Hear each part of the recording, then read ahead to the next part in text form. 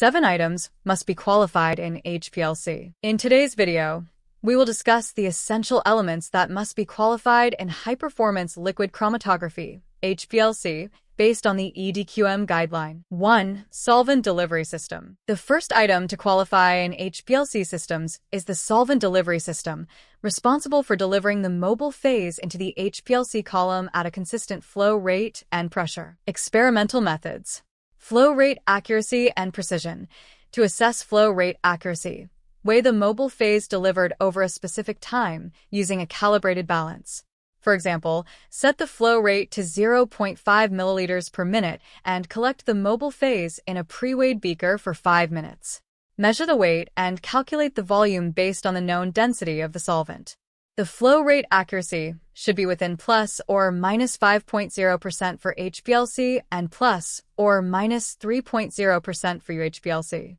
Repeat this test 3 times to assess precision and ensure the relative standard deviation, RSD, is less than or equal to 0.5%.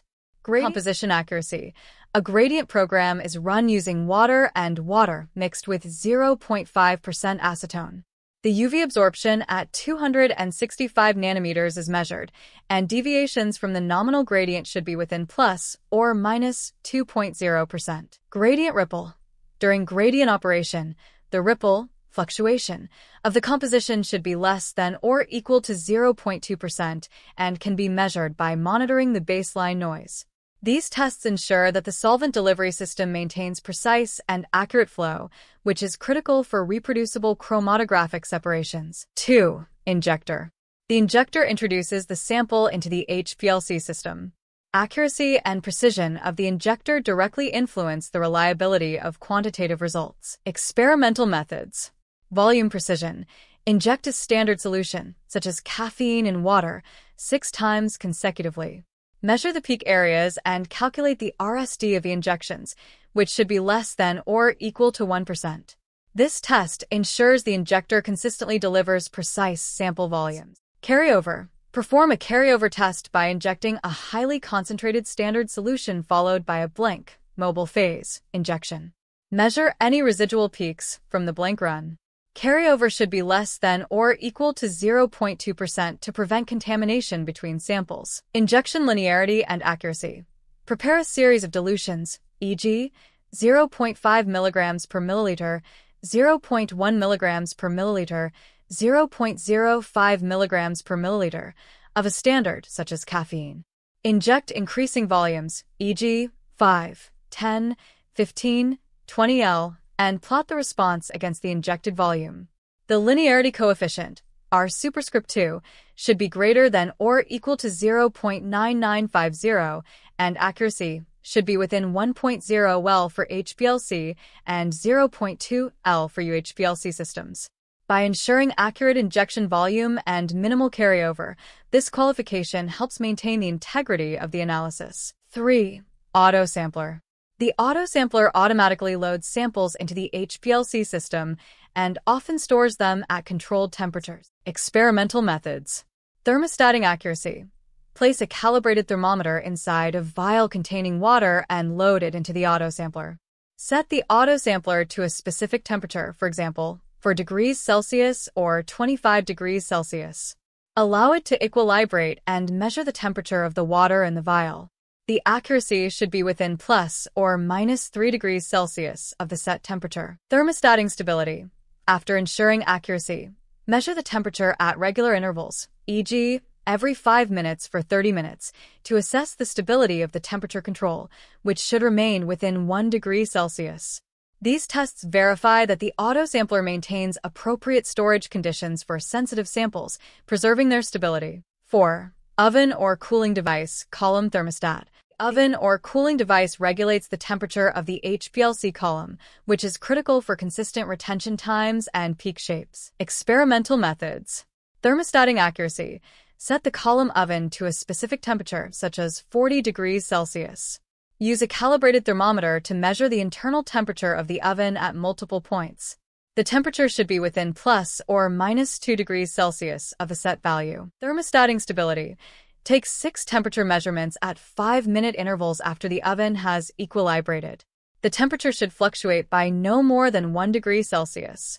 By controlling the column temperature accurately and stably, these tests ensure reliable and reproducible chromatographic separations. 5. Multi-wavelength detector. A multi-wavelength detector, e.g., UV/vis detector, monitors analytes as they pass through the HPLC system.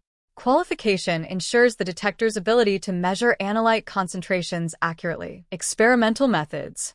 Linearity.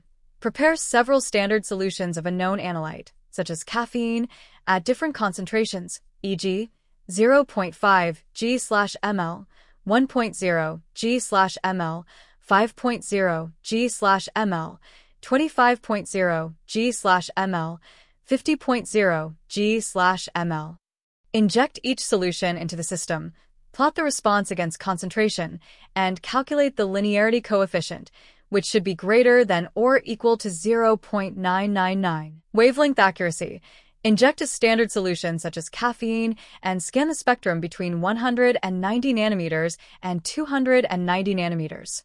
Compare the observed maxima and minima to known reference values, e.g., 273 nanometers for caffeine, with the allowable deviation being plus or minus 2 nanometers. Drift. Perform a drift test by running the system with a detector set to a fixed wavelength over a period of time, monitoring the baseline. The amount of drift should comply with the manufacturer's specifications. These qualifications ensure the detector's sensitivity and accuracy, allowing for precise quantification and identification of analytes. 6. Fluorescence detector. For methods requiring fluorescence detection, the fluorescence detector must be qualified to ensure accurate detection of specific excitation and emission wavelengths. Experimental methods. Wavelength accuracy, excitation, and emission. Use a standard solution that fluoresces at a known excitation and emission wavelength, e.g., quinine sulfate solution. Set the excitation wavelength to 350 nanometers and the emission wavelength to 450 nanometers and measure the fluorescence spectrum. The actual wavelength should be within plus or minus 3 nanometers of the set values. Signal-to-noise ratio. Inject a blink, e.g., deionized water, and a standard solution. Measure the signal at the maximum Raman band and the noise in a region with no signal. The signal-to-noise ratio should be greater than or equal to 400. By qualifying the fluorescence detector, you ensure that it is sensitive and accurate enough to detect low concentrations of fluorescent analytes. 7. System suitability tests. Level 4 in-use instrument checks. System suitability tests are ongoing performance checks performed during routine use of the HPLC system. Experimental methods. Peak area precision. Inject a standard solution at least 5 times and measure the peak area for each injection.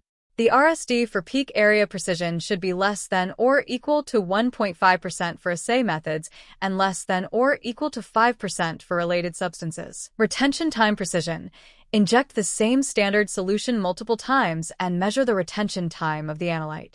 The RSD for retention time should be less than or equal to 2%. Carryover. Inject a concentrated sample followed by a blink injection.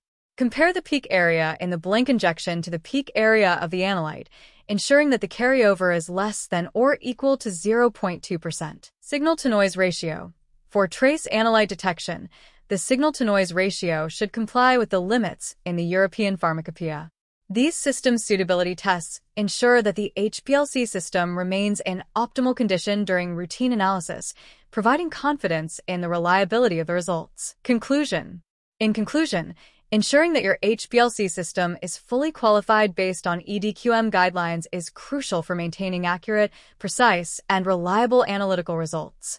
Each of the 7 components, the solvent delivery system, injector, autosampler, oven/cooling device, multi-wavelength detector, fluorescence detector, and system suitability tests, has specific experimental methods for qualification that ensure consistent and compliant performance.